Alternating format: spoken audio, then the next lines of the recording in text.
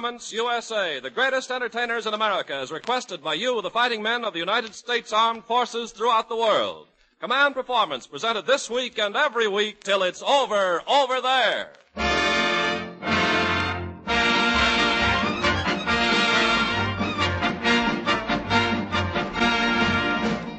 Okay there, men, let's knock off for a half hour and get a load of your favorite stars answering those swell letters from you guys who are knocking off the Axis.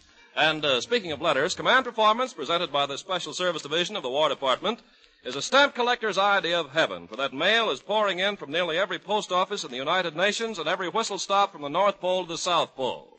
One of Hollywood's favorite stars, taking a big cut of this mail, is that glamorous young lady who was just named the favorite actress of the entire Caribbean area. And fellas, here she is, your mistress of ceremonies, Rita Hayworth.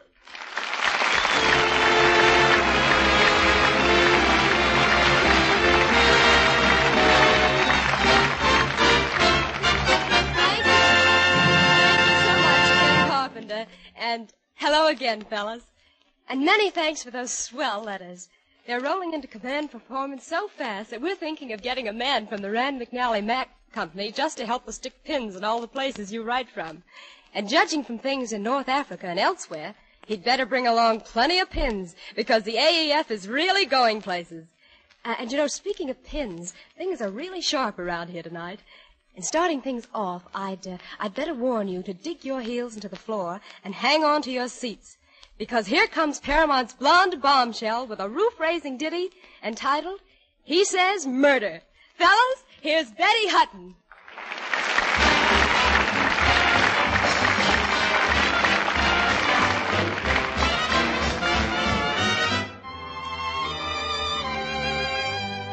Finally found a fella, almost completely divine. But his vocabulary is killing this romance of mine. We get into an intimate situation, and then begins this Romeo's conversation. He says murder, he says, every time we kiss. He says murder, he says, at a time like this. He says murder, he says, is that the language of love? He says solid, he says, takes me in his arms. He says solid, he says, meaning all my charms. He says solid, he says, is that the language of love? He says chick, chick, you torture me, zoot, are we living? I'm thinking of leaving him flat. He says dig, dig, the jumps the old ticker is given. Now he can talk plainer than that. He says murder, he says, every time we kiss. He says murder, he says, keep it up like this and that. Murder, he says, in that impossible tone, whimpering on nobody's murder but his own. He says Jackson, he says, and my name's Marie. He says Jackson, he says, she hoot the snoot to me. He says Jackson, he says, is that the language of love? He says woof, woof, he says, when he likes my hat. He says, what the heck is that? He says, woo-hoo, he says, is that the language of love? He says, hep, hep, with helium now, babe, we're cooking, and other expressions to wit. He says, we're into groove, and to groove is good looking. He sounds like his uppers don't fit. He says murder! He says murder! And the way he says murder, in that impossible tone, I've told him over and over and over again that it'll be nobody else's murder but his own.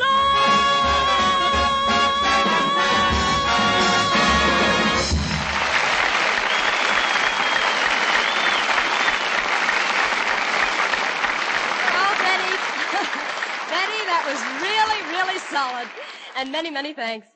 You know, just for contrast, Betty Hutton will do a loud number in a moment. But comes now a gentleman who draws Command Performance mail by the bale from all points of the compass, and especially from you men in Great Britain, for he did quite a stretch back of England's footlights before hitting the jackpot in Hollywood. Now, I don't know if you fellas got to see that movie, A Ball of Fire, before you went across, but our friend Richard Hayden made a great hit in that flicker as the funny old professor. You know, Dick happens to be a very good-looking fella, But from where I stand, you wouldn't know it. At the moment, chinning with Ken Carpenter, and all made up as the old professor, Richard Hayden.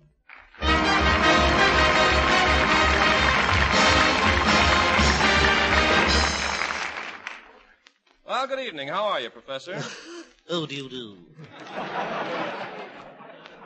Well, tell me, Professor, what have you been doing lately? You mean what's cooking? Yes, what's cooking? Well, you probably heard. I'm running a hotel. A hotel?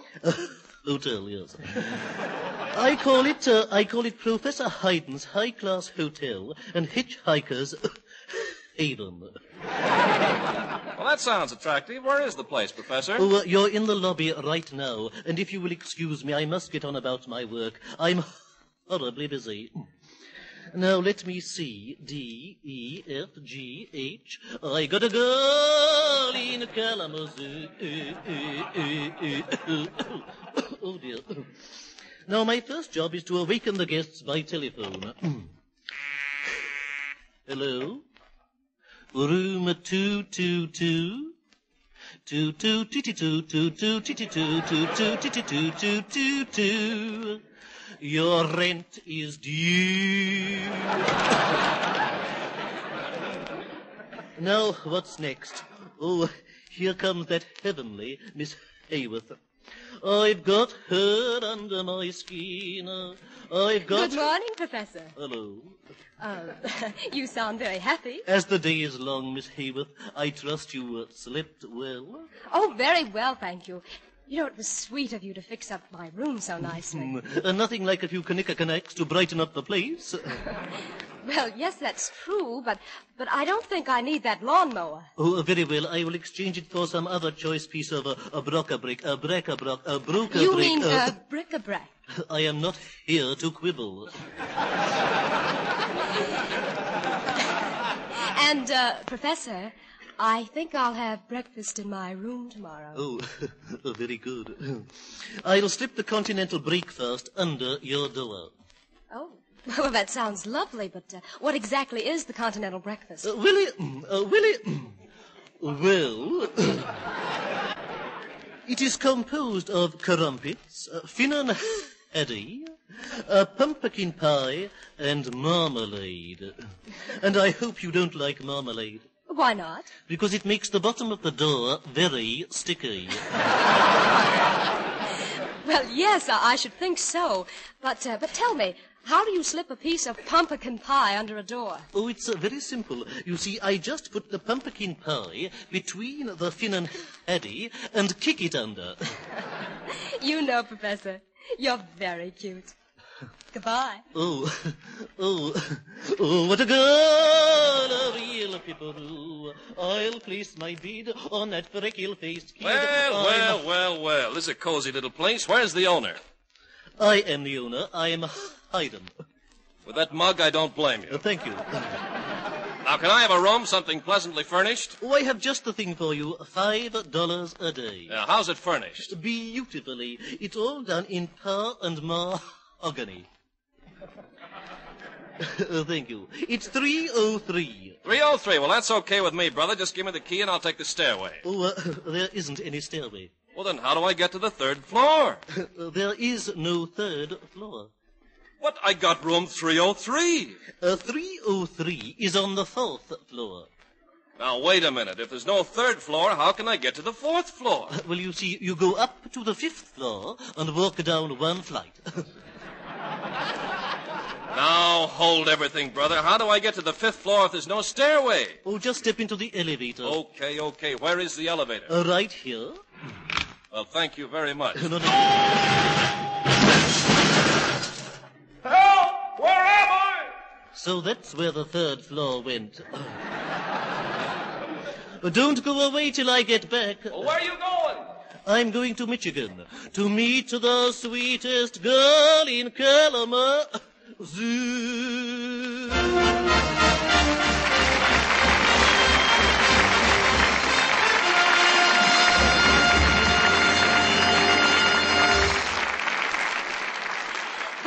Thank you, Dick Hayden.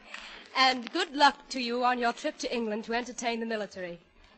Next, fellas, We're calling Travis at 8PO811, the gang at 956, and Gerald Lane and the DX Club in New Zealand. Hello to Jimmy Perrine and the Dogies at 980, and to Albert Dean in North Ireland, with a big kiss from a girl in Illinois. And Buffington from Gold Beach, Oregon. Are you still working nights for the RAF in Scotland? Well, it so happens that our next guest on Command Performance works nights, too, for the U.S. Army, and he has the same boss during the day. He's only the best swing harp player in the whole Army, hence the night work entertaining his buddies. So, for all of you guys over there who've been harping at us for a harp number, here's that swell tune, Ain't Misbehavin', by that first-class harpist, Private First Class Gail Lawton.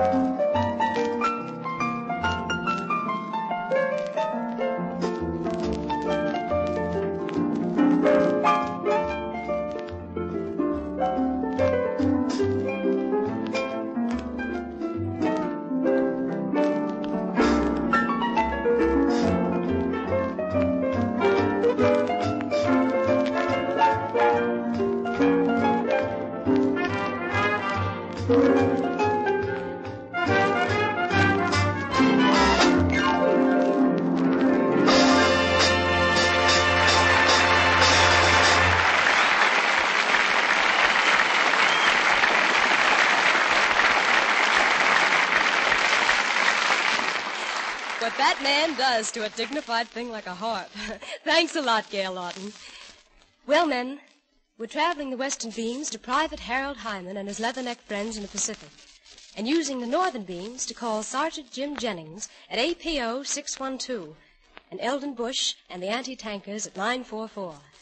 At 953, hello to the patient waiters of Battery F and to Tom Wyatt of Philadelphia. The old town's proud of you, Tommy. Down there at Trinidad, our best to Private Johnny Smith. And though I'm speaking of just one Johnny Smith, that goes for every Smith in the AEF.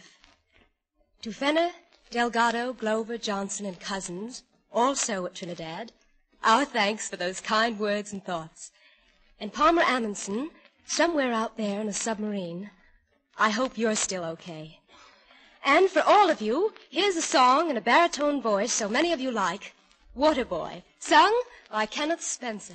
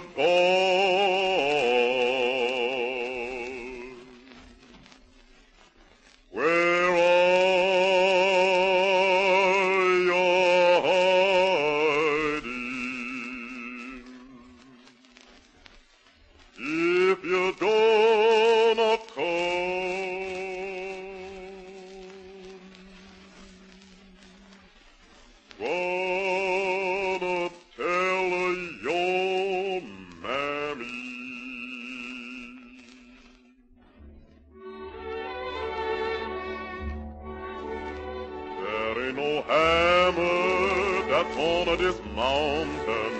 That ring-a-lock mine, boys, that ring-a-lock mine.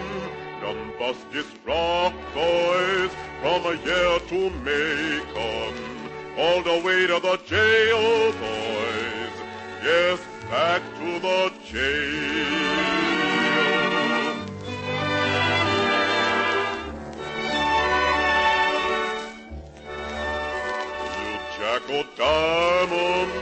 You jack o' diamonds, I know your bow, boys, yes, I know your bow. You rob my pocket, yes, you rob my pocket, gonna rob my pocket of silver and gold.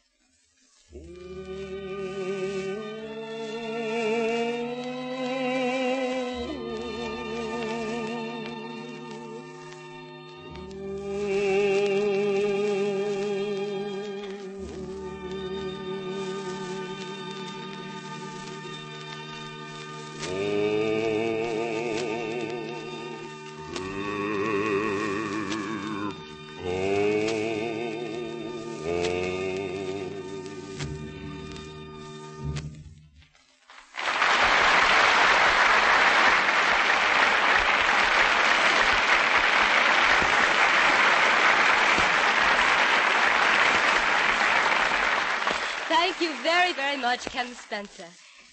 Next, fellas, we answer mail to Command Performance from so many of you that we'll just say that one of your most beloved radio teams is here tonight, especially for the infantry, wherever you're fighting, and for you Marines, and for you tough sailors of the Navy, Merchant Marine, and Coast Guard. By worldwide acclaim of the AEF, George Burns and Gracie Allen.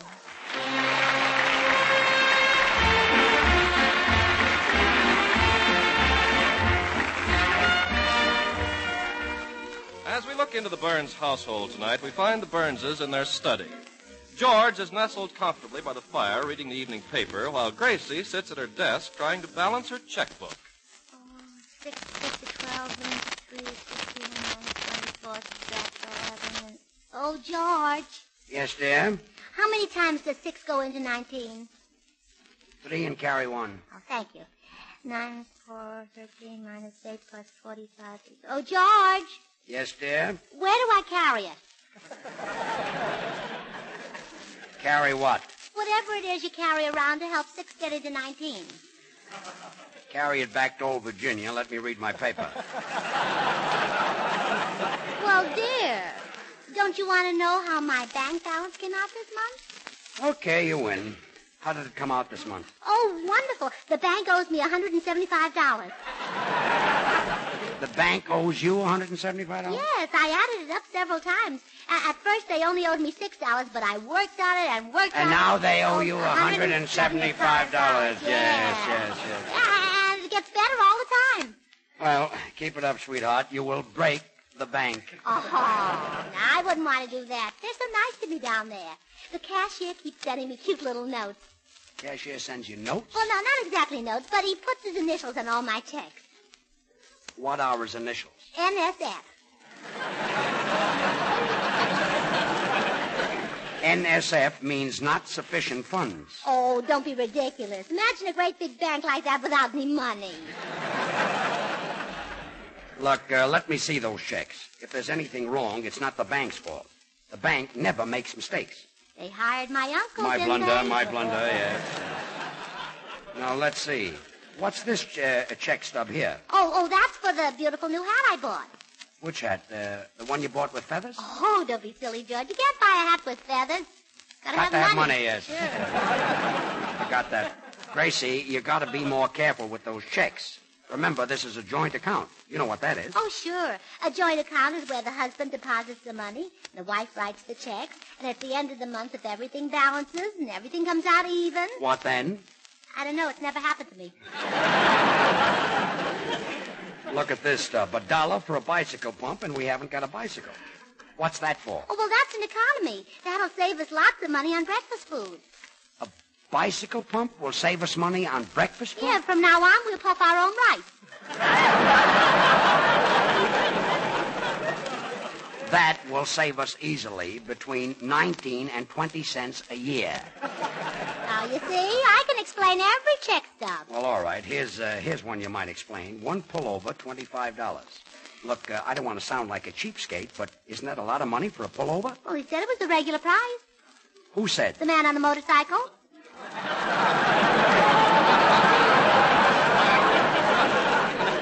You got it from a man on a motorcycle. Yeah, I went through a red light, and he drove up, and he said, pull over. And pull I over. said, Never mind. What about this little item? A stub made out to the May Company, and it says either $12 or $15. That's confusing, you know. Well, no, it's not confusing at all, George. They had a pair of shoes for $12 and another pair for $15. And I made the stub that way so I could scratch out the price of the shoes I decided not to buy. But neither price is scratched out. Oh, walking saves tires, George. Both pair. I thought so, yeah.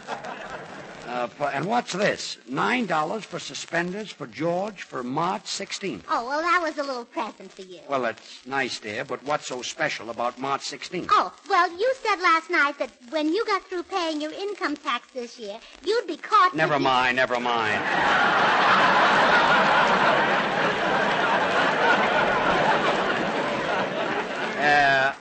What's this item? $8.80. Oh, well, that's for tickets to Georgie Jessel's vaudeville show, remember? Oh, yes, it was well worth it, too. Never regret money spent on vaudeville. Gosh, vaudeville. Remember the old days when we were back in vaudeville? Oh, remember. I'll never forget them, George. Yes. Remember Altoona? Yeah. Remember how nervous I was the day we opened our act? Oh, no. But I remember how nervous you were the day we closed. Well, same thing. Same day. Sure. And remember we played on the bill with Flagenheimer and his train seals? Yeah. Oh, yes. That was the week one of the seals disappeared. Yes. And that was the week you got me a new fur coat. Why, George! Well, I couldn't help it, Gracie. You know how Otto the seal liked fish? Well, one day Otto trapped me in my dressing room, and I was eating a piece of Lindy's smoked salmon. And it was either me or Otto. Oh, George, how could you do it? How could you? To think that all these years I've been walking around town wearing a fellow performer. Oh, well. Just so he was not a monologist. Not only that, a hungry one, too. Yes, a hungry one. Look, I'm sorry, Gracie, but... No excuses, George. It's too late. I'm leaving. I'm leaving this house until the wrong has been righted. Goodbye. Where are you going? Over to the Brown Derby to get my coat a piece of salmon. Well, for heaven's sake.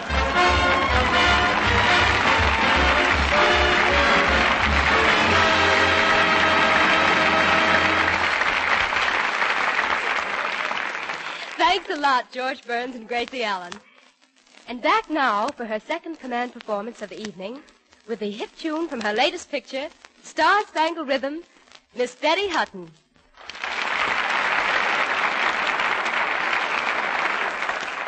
Thanks, Rita Hayworth, and hiya, fellas.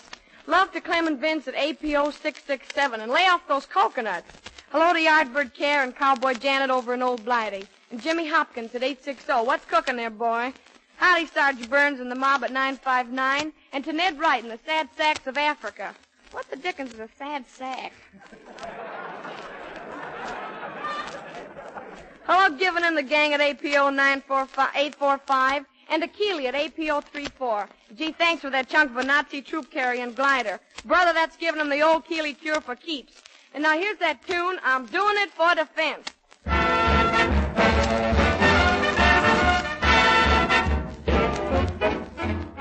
Mr. Bones, get this right. I'm your date for tonight. But when I hold you tight, I'm doing it for defense. Months and months you've been drilled. Now it's time you were thrilled. Start from here, then we build. I'm doing it for defense. If you touch my lips and you feel me respond, it's because I just can't afford a bond. If you think your Cary Grant brother, relax.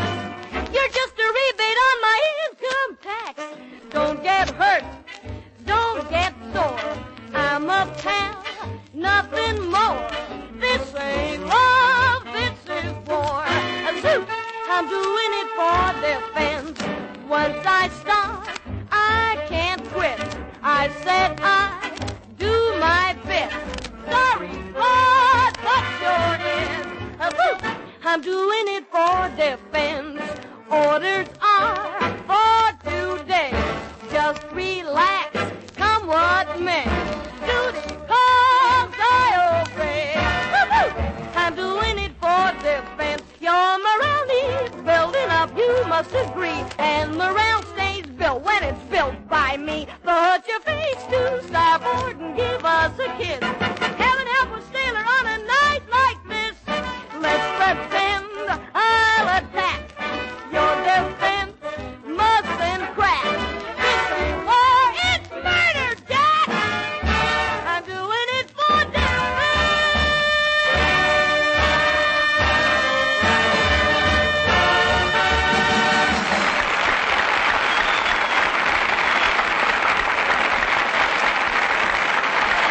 Oh, that was swell, Betty. That was really swell. And now, fellas, this is Rita Hayworth, speaking for all of us on Command Performance. As always, you have our love and the best of luck, and our promise to do our very best to obey the commands you send in to this personal show of yours. Well, it's time now for that worldwide good night to each one of you, wherever you are. But I just want to say this. When you read what the United Nations are doing in Africa and the Mediterranean, and the work of those big bombers that fly over the Alps, it reminds you of an old saying. Rome wasn't built in a day. Well, maybe Rome wasn't built in a day. But the way things look now, Mussolini could fall apart any minute. Good night, fellas.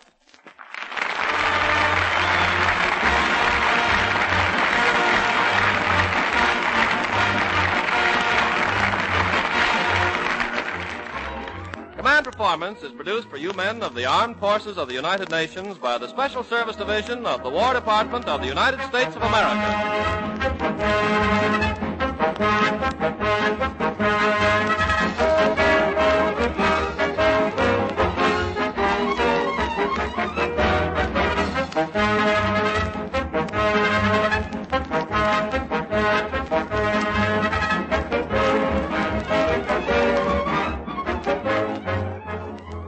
This broadcast has been a part of our English language shortwave service.